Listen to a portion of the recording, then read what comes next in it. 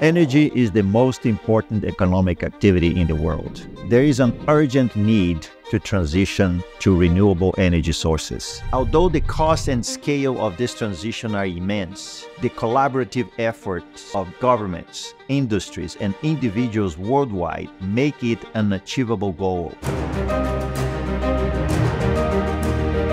This course is a journey through the energy transition landscape, the challenges and opportunities that will reduce global reliance on fossil fuels and sustain our energy needs for the foreseeable future.